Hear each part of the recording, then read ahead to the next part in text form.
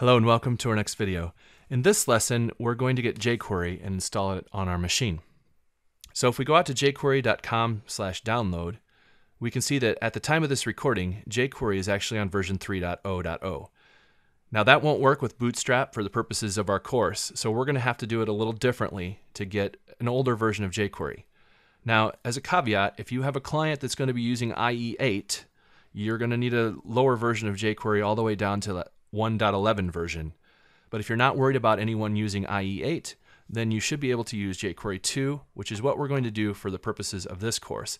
And I would hope that you're using Chrome as your browser during your testing, or Firefox, as I would recommend those two browsers while you're developing. So you can use jQuery with a CDN, you could wire it up directly, but what we're actually going to do is go out to the CDN and get the file. So I'm just going to open this in a new tab here on Google.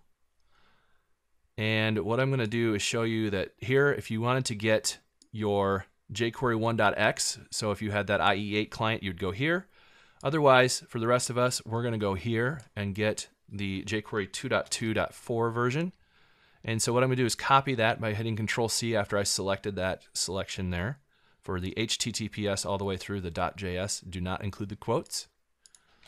We're going to go ahead and open that up and you'll see a bunch of JavaScript. Awesome, right? What's that going to do for us? Well, actually, we're going to save this. So we're going to just right-click and select Save As. And we're going to put this into our folder with our project. So we're going to go to C, Dev, Contact Web, JS.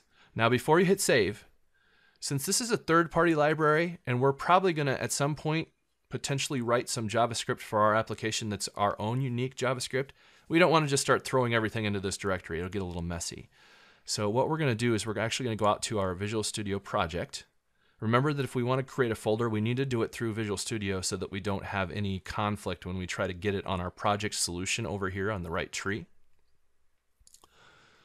So let's go ahead and create a new folder. Right-click, Add New Folder.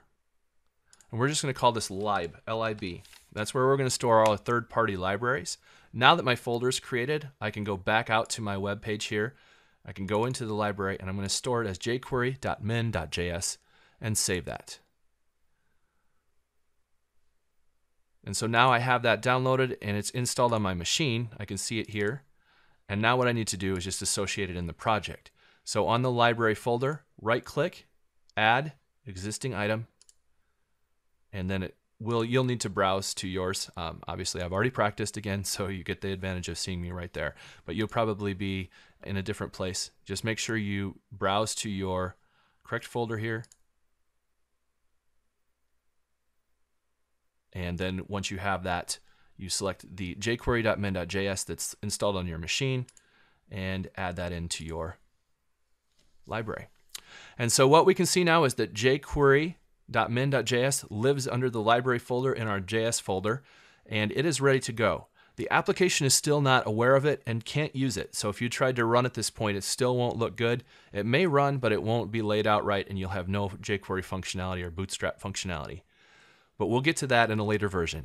For now, we have jQuery installed, and that was what we wanted to accomplish. So that wraps up this video. Thank you very much, and we'll see you next time.